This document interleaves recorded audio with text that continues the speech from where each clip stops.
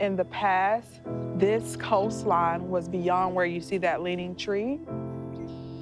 We thought we had more time, and then within the last 2 years, so much erosion has taken place that we can now see the roots of this tree. As a coastal barrier island with absolutely no elevation, we take sea level rise very seriously. Hurricane Irma, for instance, this entire area was flooded severely. Tide gauges along the southeast and Gulf coasts have measured accelerating rates of sea level rise, unprecedented in recorded history, and far faster here than the global average. But exceptional sea level rise in the southeast is also met by exceptional expanses of salt marsh. Our salt marshes here in Georgia are really some of our first line of defense. They really help to protect those inland communities that live behind them. Across the region, these unassuming wetlands can absorb enough floodwater and wave energy to prevent billions of dollars in storm damages every year. And as one of the first states to protect its coastal marsh from development, Georgia still hosts nearly a third of all salt marsh on the eastern seaboard. But squeezed between rising seas and coastal development, salt marsh is losing ground. Our marshes may be able to adapt up to a certain point. It's after that point that it can be a challenge for those marshes to keep up with sea level rise, and we may see some significant loss. The resilience of our communities depends on thriving salt marsh.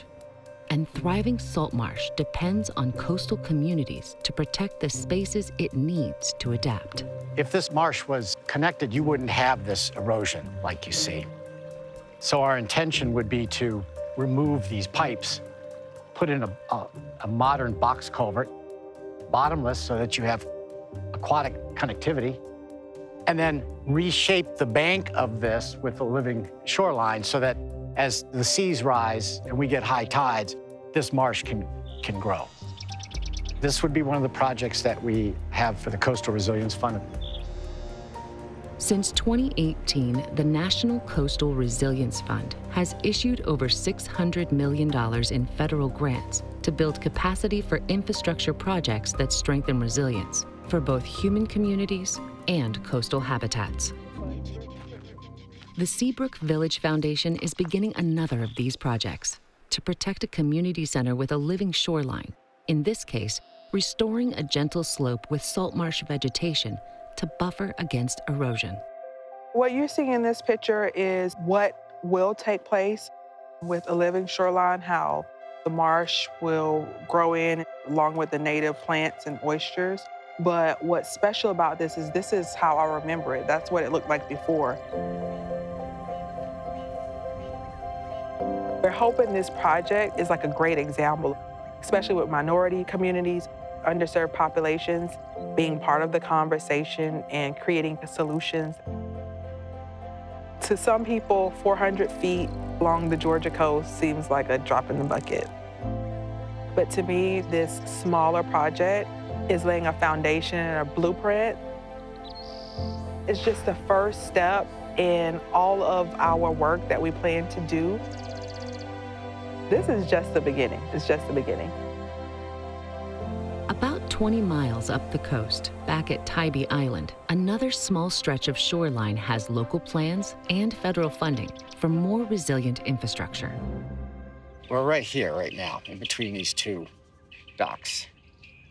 We would elevate that road about 12 to 18 inches and then put in the living shoreline, and then all of this marsh is allowed to migrate up as the seas rise.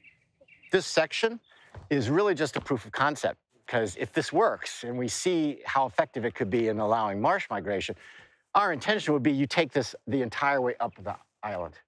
In that context, the complexity of this project is important because we better learn how to do this with individual homeowners and private property.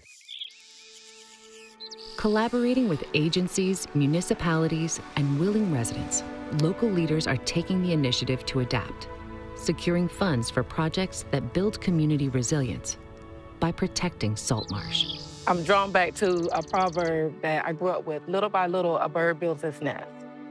What we're doing here is really merging and meshing together some different components from various members of the community, from different organizations that might not have known each other, but we all have one thing in common.